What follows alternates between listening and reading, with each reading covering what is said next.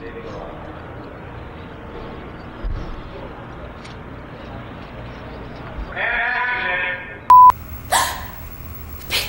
What do you expect fairies to do? They're meant to be nice, kind things. This is young Jennifer Connelly auditioning to play the lead role of Sarah in the George Lucas produced and Jim Henson directed fantasy movie Labyrinth. Despite the fact that Helena Bonham Carter also auditioned to play the part, and the producers were keen to cast either Ali Sheedy or Jane Krabowski for the role, it was this audition that made Connelly win the production over, and she was cast, where we get Labyrinth.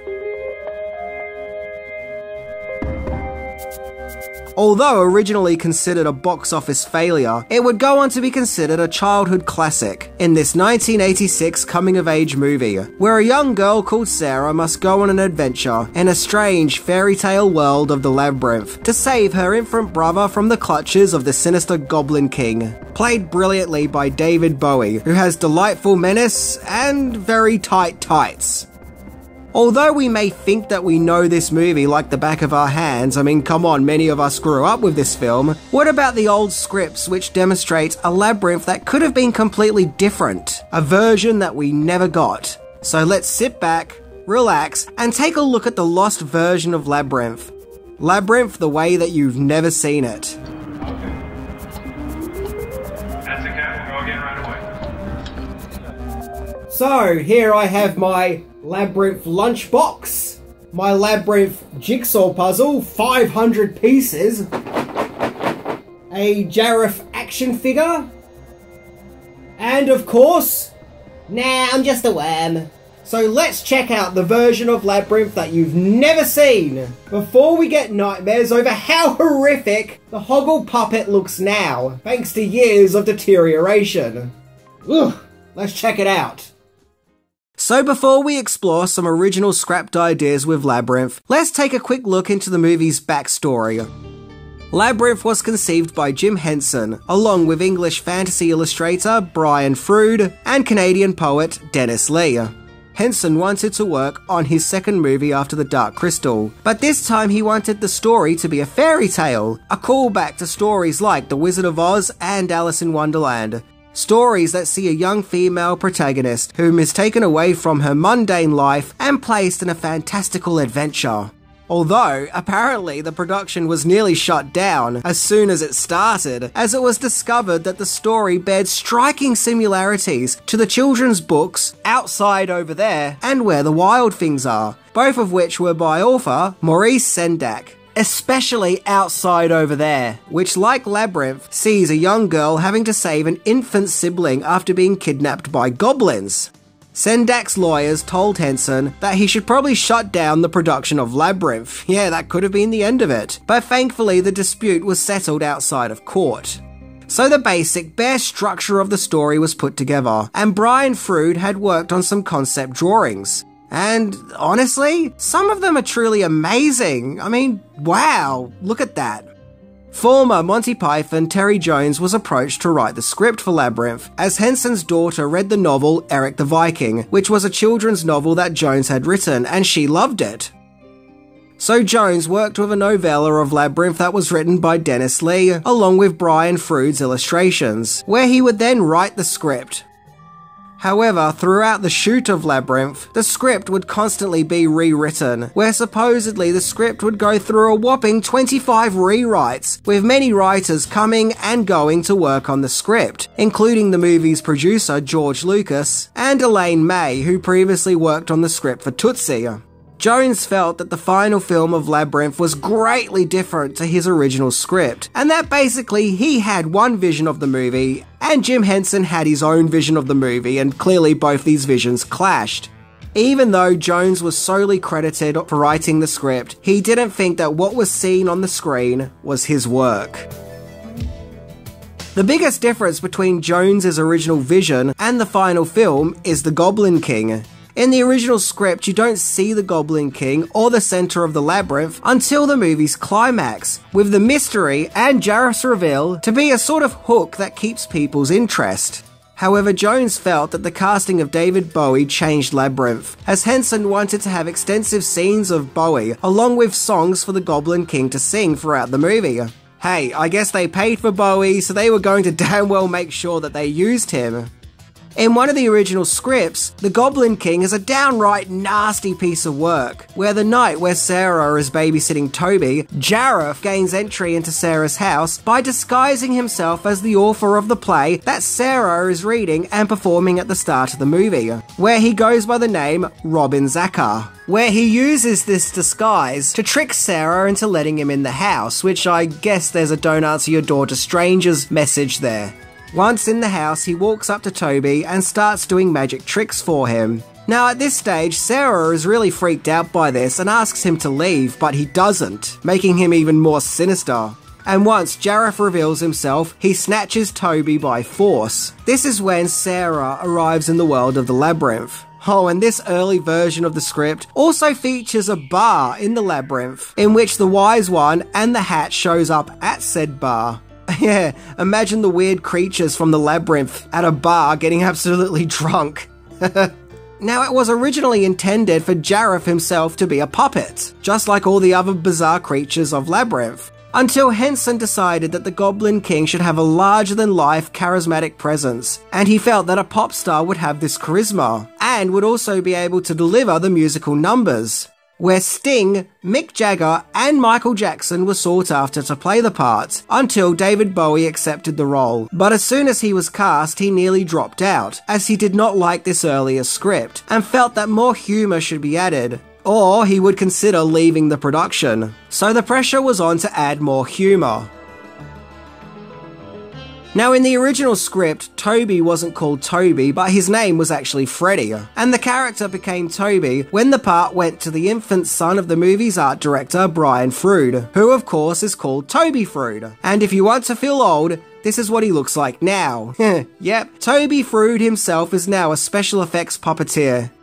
Also in this script, at the start of Sarah's journey, when Jareth gives Sarah just 13 hours, he also hands her a watch, so she is able to keep track of time. Yep, a strange supernatural labyrinth watch. Then there's the scene where Sarah encounters the Fireys, horrific creatures who can take off their limbs and swap them around, which when I was a kid was just absolutely disturbing. Well, in this sequence, these creatures sing a song called Chilly Down. However, available on YouTube is an early version of the song which features Bowie himself singing the song. So I don't know if the Jareth character was originally meant to sing Chilly Down, but it's still fascinating. The website Across the Pond TV WordPress also explores several other deleted scenes from another unused script. Like, behind the door with the knocker who has the ring through his ear is a swimming pool, and Hoggle goes through the door and nearly drowns as he can't swim. Also, throughout the movie, as time goes on, Toby is actually starting to physically transform into a goblin.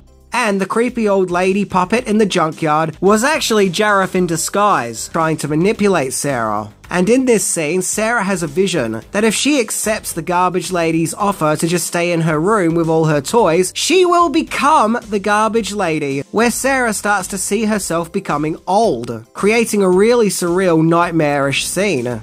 In the movie's climax where Sarah confronts Jareth, he sort of gives Sarah an ultimatum by saying he would rather have a queen than a little goblin prince. And Sarah is so disgusted with Jareth, she literally calls him a miserable creep and punches him in the face and kicks him in the shin. Yeah, she goes full Rambo on him. Jareth can't believe that she's resisted his charms, which makes him revert into a snivelling little goblin. Yeah, in this version of the movie, Jareth isn't an owl, but a goblin himself. As Jareth starts to shrink into a smaller, crippled up form, he says, quote, "Why does everything happen to me?" Which, as Across the Pond puts it, is a phrase that Sarah herself often uses. So could it be that Sarah and Jareth are actually one and the same? Well, if we go by the movie's dream logic, then yeah, he is totally her creation.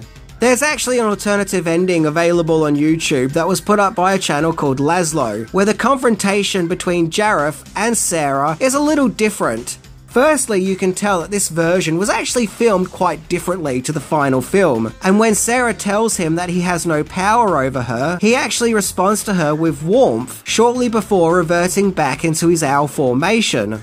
One person wrote in the comment section that this comes across that Jareth was actually trying to help Sarah and encourage her to stand up for herself. And yeah, I get that. As odd as it is, it does seem like he's actually on her side.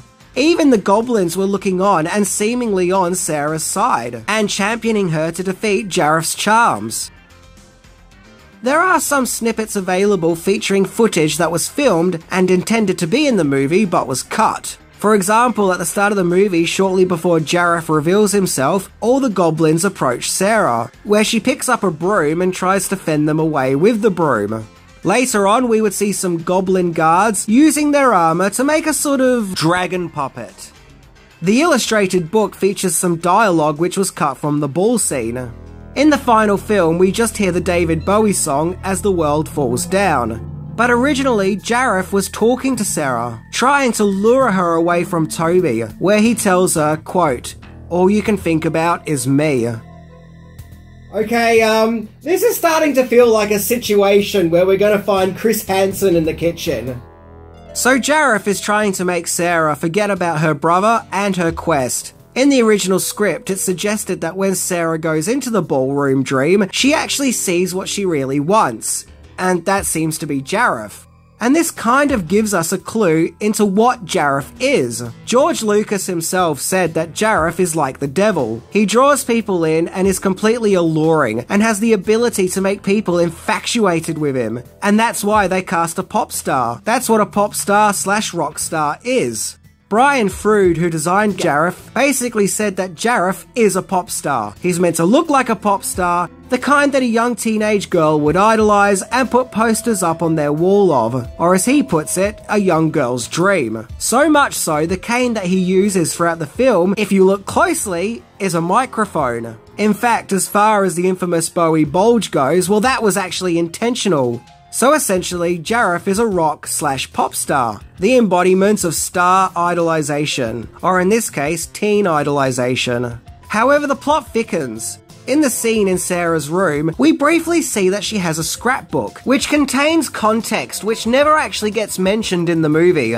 It's a scrapbook of Sarah's mum. We can learn through this scrapbook that her mum not being around has hit her quite hard, and that she's struggling with her mother's absence. In these clippings, we can see that Sarah's mum was a stage and theatre actress, thanks to her featuring on the cover of Playbill, and this explains Sarah's love and fascination of starring in plays, when we see her rehearsing in the park at the start of the movie. We also see that Sarah's mum has seemingly had a highly publicised affair with another on-stage actor, and this man who Sarah's mum has been having an affair with was also played by David Bowie. And Labyrinth Wiki explains that Sarah's mum is called Linda, and the man that she's been having an affair with is called Jeremy. We can see by the newspaper articles in the book about the two having an on-again, off-again affair, and presumably the relationship was on and off because Sarah's mum already had a family. But ultimately, she couldn't resist the charms of Jeremy. And from these clippings, I guess we can learn that Sarah's mother has left Sarah and broken down their family to continue a relationship with Jeremy. In fact, Labyrinth Wiki confirms that Linda did leave the family to be with Jeremy, as the page puts it, so she can live openly with him, where they live an extravagant lifestyle of the rich and famous, like special events, extravagant dinners, basically a life full of luxury and vast expenses, and presumably that's why she's hardly in Sarah's life. Ouch. Now, I've heard some suggestions over the years that maybe Sarah's mother passed away, but notice there is no articles about Sarah's mum passing away or dying. Also, at the top of the second page is a torn up headline. It's hard to tell what it originally said, but notice how we see the last few words remaining, which reads, "Love, it's all over." Could that symbolize the love that Sarah's mother had for Sarah and her family, and that it is all over? You see, I have this theory, and it's just a theory, that Sarah's Labyrinth dream / roleplay was her way of dealing with the absence of her mother and her mother's relationship with Jeremy. One fan of the movie told me that it could actually be Sarah's way of coping with it because something inappropriate / sinister happened between Sarah and Jeremy, which is manifested in the form of the Goblin King. And yeah, that's very, very, very dark. But I can see that connection. But personally, I think the kidnapping of little Toby shows Sarah's reluctance to embrace her new family unit, which we see at the start of the movie is turbulent, and that Toby is a manifestation of this new life that Sarah is now in, hence she seems to resent him at the start.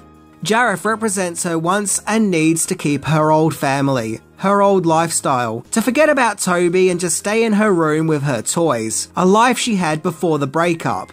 But through her adventure, and subsequently telling the Goblin King and possibly Jeremy that he has no power over her, she's able to get over her grief and embrace her new family dynamic. Almost like she's telling her grief that it has no power over her. The script symbolises that Sarah is over her separation anxiety, as it's learned that Sarah wears a ring that her mum gave her, and that it's very important to her. However, by the end of the movie, Sarah is now over her grief as she actually gives the ring to Hoggle.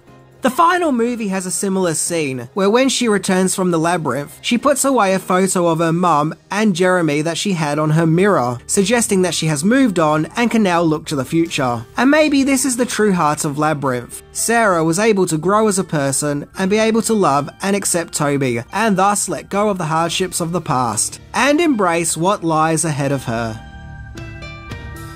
Well, this episode started off as a lost version of Labyrinth, but ended up with me going down a deep rabbit hole. But really though, there are many different ways that Labyrinth can be interpreted. And that's one of the things that makes it a brilliant movie, and one that was grossly underappreciated when it was originally released. Anyway, I'm Minty, and Disney, please, keep your hands off Labyrinth! At least let us have one. Just one Lucasfilm property that you haven't botched up. See ya!